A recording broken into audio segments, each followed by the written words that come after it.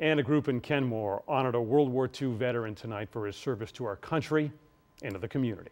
2 on your sides, Kelly Dudzik takes us to the Kenmore Community Center to introduce us to Daniel Rydzinski as we celebrate Western New York tonight. Kelly? Adam and Mary Alice, tonight the Kenmore Village Improvement Society honored Daniel Rydzinski, a Buffalo native who has called Kenmore home for the past 15 years. Born in 1921, Daniel grew up in a large Buffalo family. Our good friend and fellow KVIS member, Daniel Rydzinski, he grew up in Buffalo, and did you know that he was the 11th of 12 children, and he had 9 sisters. And 2 brothers. 4 of the Rydzinskis, including Daniel, would serve in World War II. And who's this guy? That's me. I thought that was a good picture. See this? That's when I was in war. Daniel joined the Army Air Forces during the war and trained as a bombardier in San Antonio, then went to Florida. Since it was close to the end of the war, he ended up not leaving the U.S.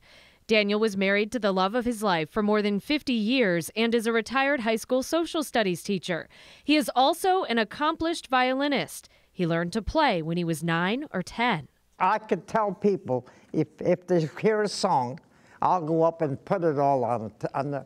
Oh, perfect pitch. So you could just play it without any music. That's right. That's right. Music. Yeah. Wow. Daniel volunteers for the Kenmore Village Improvement Society, a group that meets at the community center and at the VA. He says he's got to go to work 2 days a week, and he really does. I do. And he helps the other vets. I just love them.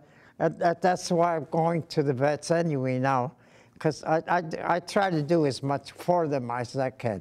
I buy them candy and I do things for them. It's really nice. Monday night, community members returned the favor, presenting Daniel with chocolate, just a small token of appreciation for a man who at 96 still does so much to help others. Kenmore Village Improvement Society is honoring you. Yeah. And what do you think of that? I think it's wonderful. I do too. Me too.